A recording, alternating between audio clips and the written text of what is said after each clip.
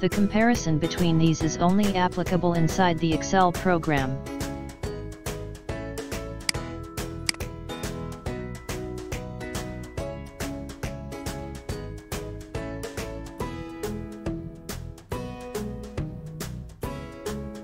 When you want to capture the selected cells, you open the Snipping tool, highlight the area, and paste it to the location you prefer.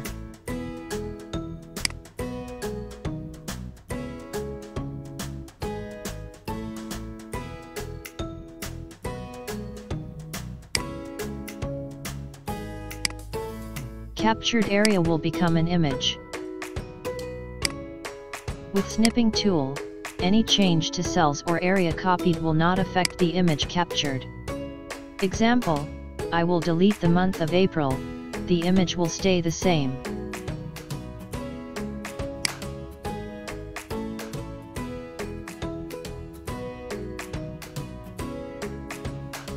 Whereas, using Excel camera, it will help you to copy a range of cells and create a live picture or image of it, inside the spreadsheet.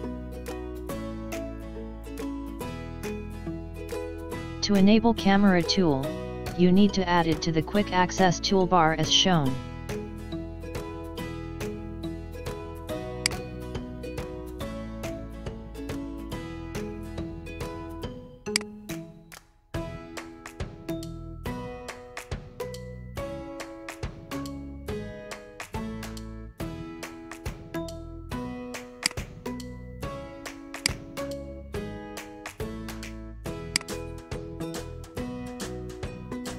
To use it, simply select the range of the cells which you want to create a live picture or image of it.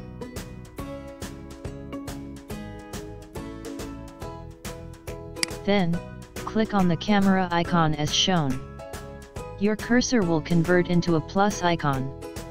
Next, click on the place in your worksheet where you want to insert your live picture or image. Observe that any changes on the selected cells will also affect the image captured.